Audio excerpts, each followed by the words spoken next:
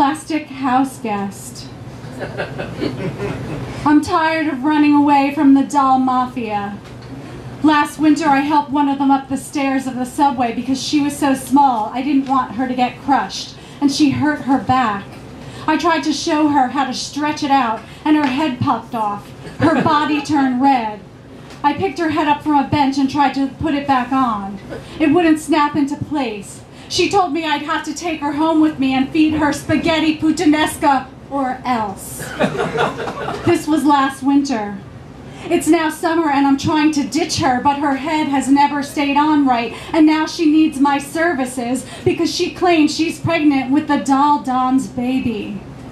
I didn't know dolls can get pregnant or get a manicure, but that's her thing since one of her arms was replaced. She was swimming at the Jersey Shore. Its hinge became disengaged and she watched her small plastic arm swim with the fishes. She claims it got lost in a grotto. I found such an arm on Key West in the 90s. I was walking along the beach and I saw what I thought was a severed penis. The plastic armhole was pointed toward me and the lip of the armhole looked very strange. As I got closer, I realized it was a doll arm covered in barnacles and sand. I carefully picked it up and wrapped it in a napkin. When I got home from my vacation, I framed it in a shadow box frame and hung it on my bedroom wall.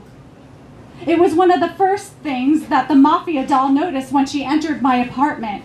She burst into tears and began screaming when she saw it, screeching like a strange bird. I thought she was crying because I was out of spaghetti and told her I'd have to go to the bodega and get it. The detached doll arm was coincidental. It wasn't her arm, but she wanted to try it on. Anyway, I protested knowing the delicate barnacles would fall off.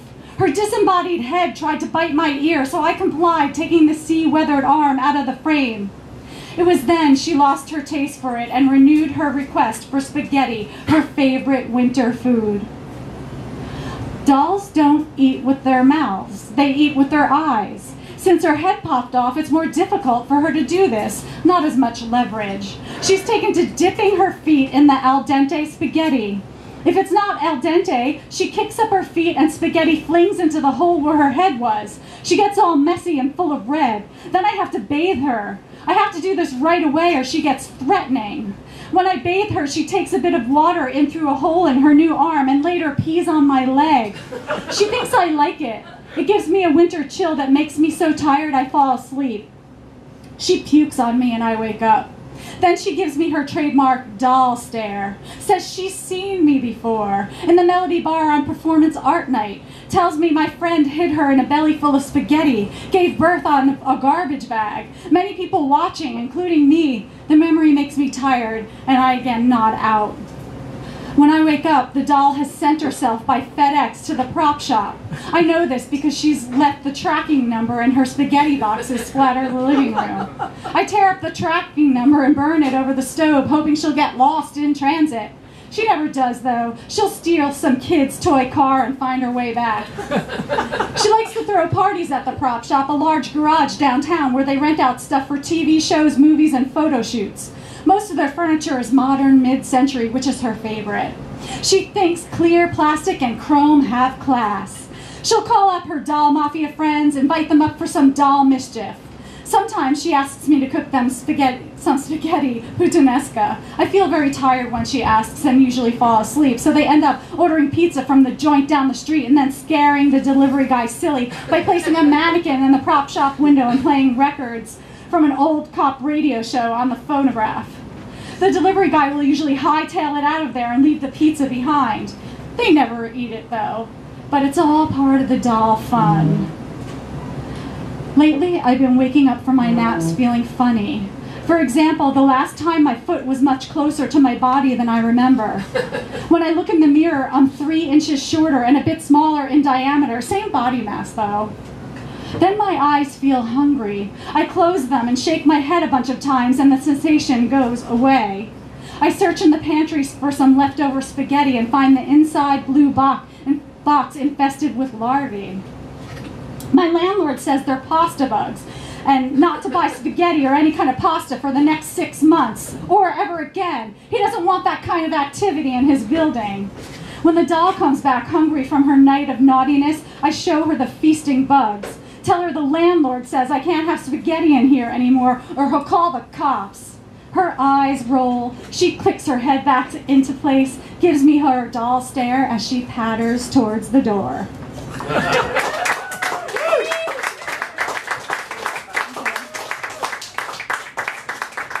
Now for something that doesn't make any sense at all. Tan in a can. You say you're pale. You can't wear the jacket in your closet in the world of a medievalist. Not many people think what it's like to be a bat. There are two sides to every organism. You say you're visiting. You've spent most of your life upside down. You're stuck with the experience of being a volunteer. You put your jacket over your face. Nothing is sadder than seeing a tan in a can addict waiting for the bus when it starts to sleet out of nowhere. Stay away from lotions that make you tingle. Your obsession with canning can be damaging in a different way. There's no doubt repeating any action often based on the conservation of old world fruit and nectar attracts bad reflective action. First of all, many people would like to see what you're doing despite your ecological value. Your arms are spindly with stretched membranes. Overexposure to sunlight can be cut back 15 grams.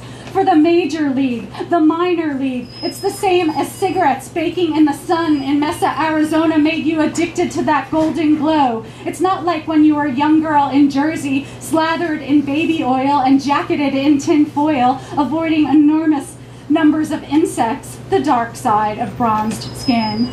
You can blame Coco Chanel, who finished off her jackets with mesh-absorbing action. She went to a party on the Riviera with a confit can hidden under her fur, all cookie-cutter steamy, and was promptly spotted juicing her jelly jar like a fellatiating fruit bat.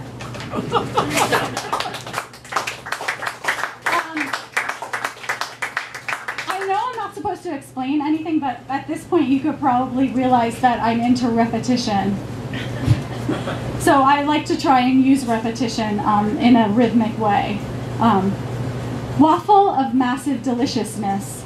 Because I feel like when you're at a poetry reading, like I can just stand at home and read these to myself in the mirror, but I feel like this is a conversation between the two of us. Even if no one's talking back yet, I'm having a conversation with you. Okay? Yeah. Waffle of massive deliciousness. Slither home, cold trucker, your rig smells minty fresh, your royal cowboy gleam. You look good. You have a good look about you. You safe. You got your ass working. Sacrifice the right to go honest. Expressway rides with good riders, cracked pumpkin etiquette, spiked Coney Island. So many men needs you. Decks, marshes, high crimes. Asia is strange, serious, and strained. Carlock, hemlock. Charred pigeons cannot be bold. That can't be right. Hold religions in concrete bowls. What region are you from? The domino advance. Hookers and bookers. It's okay in Cali, a cachet enclave. Rusting park in the sky. Accidental skank district. Ordinary triple X rehashed. Herbal spiked aqueduct maneuver. Chrysalis wrestler. Repetitious clients brandish. Bionic models, stunt drugs, and smile hazards. They smiled. They smiled endlessly. They smiled endlessly and steadily. God, did they smile. I'm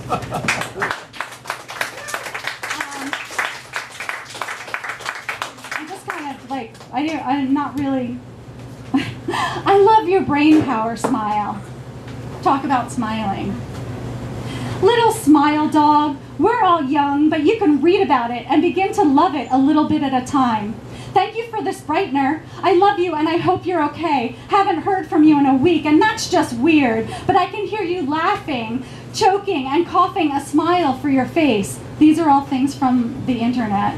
I'm fighting to recall a sense of an uncertain smile using only a small portion of my mental capacity. Love the CD. I've been listening to this for almost a month and it's like you're back to your normal self with your trademark smile. I have a tickle in my brain and it keeps making the corners of my mouth point towards the heavens. Think more and your brain will get the message. I put a badge in your brain for the quantum mind power gym to set up your own generator in a mentally fit river. Mind wide open marketing. Why should I love your sweet dance? Once again, another nugget for your enigmatic brain food. Brain teasers, riddlers, warm-ups, damage gallstones plus brain assurance before your hands do it to teach the next generation a smile is an inexpensive way to change your looks. Yes.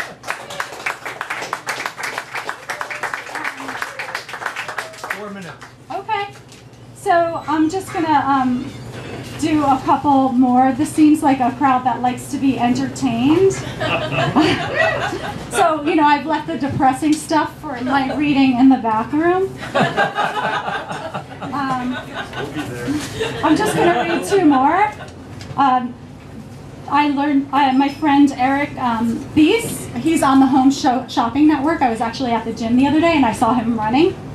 I saw him while I was running around the gym. He taught himself how to kiss with a Coke bottle and and a tablespoon. But now you can teach yourself to kiss from the internet. Kissing is good for you. There's really no right or wrong way to kiss, even if noses clash. People prefer different ways of snogging.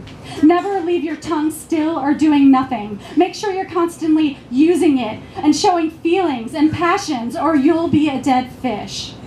Kissing helps prevent tooth decay. When your mouth is in a smooch position, mouth open, not too wide, like when